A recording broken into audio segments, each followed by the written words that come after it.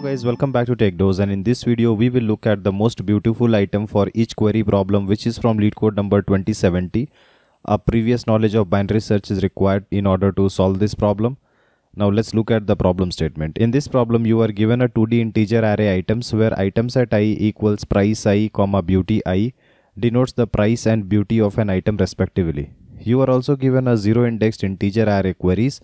For each queries at j, you want to determine the maximum beauty of an item whose price is less than or equals to the queries at j. If no such item exists, then the answer for this query is 0. Return an answer of the same length as the query's length, where answer at j is the answer for the jth query. Now before looking at an example, let's look at the constraint.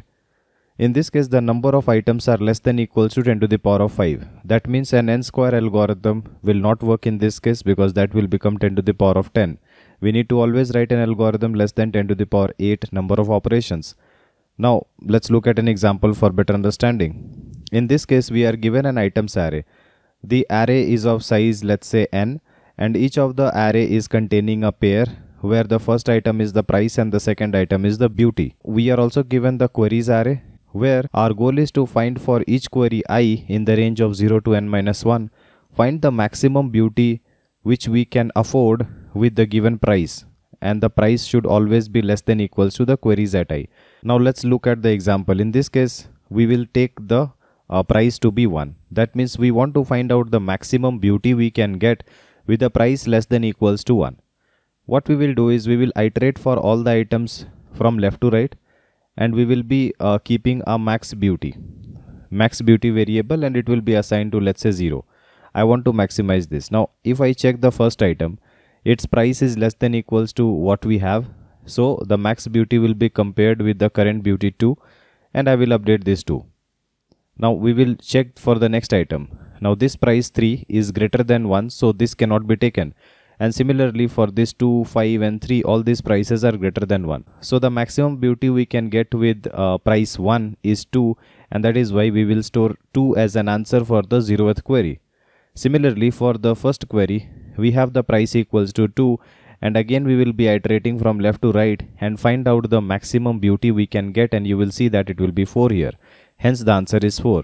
And likewise we will be solving for each of the query one by one. We need to return the result for each of the query and contain it in an answer vector or an array and return it. So I hope you got the problem statement. This is the brute force way of solving it. The number of items and the number of queries can both go to 10 to the power of 5. So this is order of QN approach, and this is not something we want. Now if you try to apply a better strategy, then I can simply sort this items array based on the price, so that if I find the first item which is having a higher price than what we can afford, then I will not check for further items to the right hand side, isn't it? So if I apply that intuition and take the items array and sort it based on the price, then I will get 1, 2, 2, 6. You see that all the items are in the increasing order of their price. Okay, I can say it is non-decreasing. So if I do that, then let's say our query is price equals to 2. So if I want to find out the maximum beauty I can get with price equals to 2, I can simply start iteration from the first number, and then I will go to the second number, and as soon as I go to the third number, I see that the price here 3 is greater than 2. So all the prices on the right hand side must also be greater than 2. So I can safely stop here without having to check for the other items on the right hand side. Okay, so this will optimize our runtime. But you know what, the queries can be like value 5, value 6, value 7 and so on. So you might end up still iterating for all the items from left to right because the prices were high, isn't it? So in that case, again you will get order of Q1 time complexity.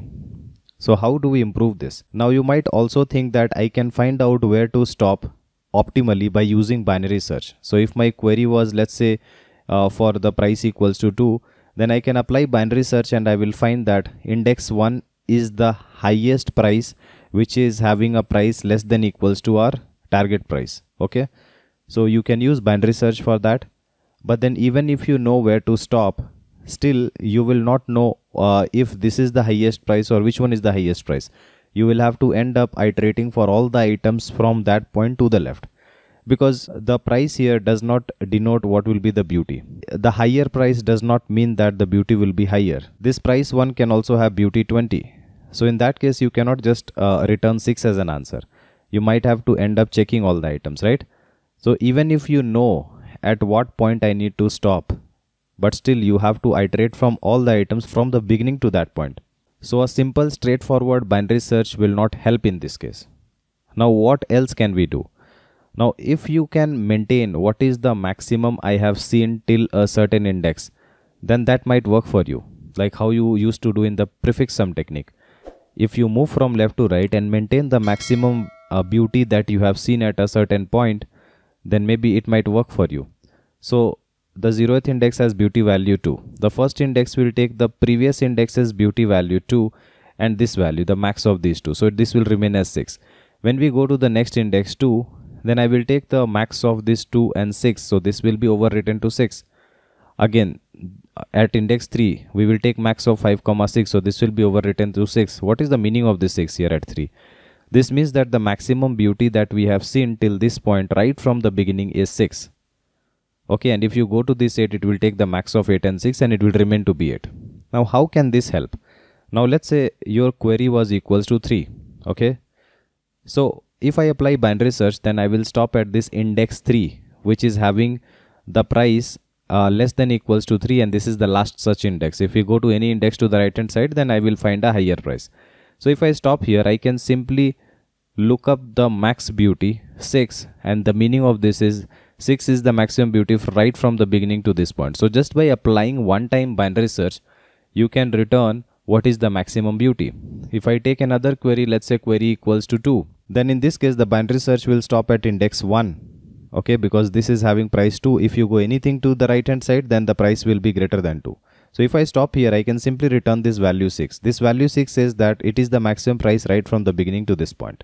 So binary search in combination with maintaining the maximum beauty seen till a current index will actually help us to solve this problem optimally. So we will be solving this problem using the prefix max beauty plus binary search. In this case, we are given the items array and we will sort it. So this is the sorted items array based on the price. The price is the first value. Okay, the beauty is the second value.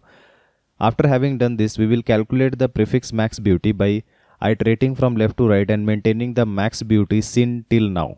So for this it will be 2, for here it will be 6, and for this one it will be 6, for this one it will be 6, for this one it will be 8. Okay, so after having calculated this, let's serve the queries. Now if you have the queries from let's say 1 to 6, then I will build the result, and what I will do is I will take the target price. So this one is the target price. So I will apply binary search on this prefix max beauty array, which is basically the same as the items array.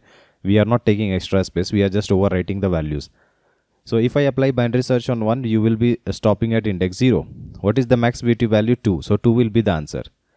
Okay, why 2? Because 2 is the maximum beauty we have seen right from the beginning to index 0, and that is what I want, isn't it? Now for this 2, we will apply binary search, we stop at this index 1. So we will give 6 as an answer. For this 3, we will apply binary search, we will stop at this index 3, which is having 6 as the max beauty. Okay, max beauty with the price less than equals to 3. If you apply binary search on 4, again you will be stopping at this index 3, because the next index is having a higher value, which is 5. Okay, so here the max beauty is 6. So again 6. If you apply binary search on 5, you will stop at index 4, because this is a value 5, and you will be writing it as an answer. For this 6, you will apply binary search, you will again stop at this index 4, because to the right hand side there is no other value, right? So the answer for this will be 8. So this is the max beauty array. For each of the query, we have found what is the maximum beauty I can get. Okay, and this result will be returned as an answer. So in this case, since we are sorting the entire items array, and the items array is of length n, so it will take n log n time for sorting, and after having sorted it, we will be calculating the prefix max beauty by parsing one time left to right, so order of n for that, and then for each of the queries we will be applying binary search to find out the max beauty you can get with a certain price, so q times of log n for that. So if you add up all these values, you get n log n plus q log n, because n is a smaller order polynomial, right? So the time complexity will be order of n log n for sorting the items and q log n for binary search for each of the q queries. And the space complexity will be considered order of 1, considering that the sorting is in place and we will not assume the result array that we are returning as an extra space. Okay, that is not considered. So let's now look at the code. If you are someone who is looking to prepare for top product based company within a limited time of just 3 months, then we have brought for you both the DSA and the system design live interview training program. The most important feature of this program is you get a filtered and condensed structured curriculum, in-depth discussion of all the topics, and my guarantee of your understanding, one-on-one guidance with me, and live weekend classes. To know more about the training, you can WhatsApp us on this given number. In this code, we are given the items array and the queries array. So n is the size of the items array. We will first be sorting it, then calculating the prefix max beauty simply by iterating over each of the item and maintaining the maximum we have seen till the current index. Then for every query, we will be applying binary search on the items array, and this is the sorted items array. So from here, we will be returning the maximum beauty we can get, because it will always be stopping at the rightmost index where the price is less than equals to our target price. Okay, and finally we will push that into our result array, and finally we will be returning the result. So this is the entire code, and I hope you were able to understand it. If you still have any doubt, then feel free to comment below and I'll try to help you as soon as possible. Like and share our video and subscribe to our channel in order to watch more of these programming videos. See you guys in the next video. Thank you.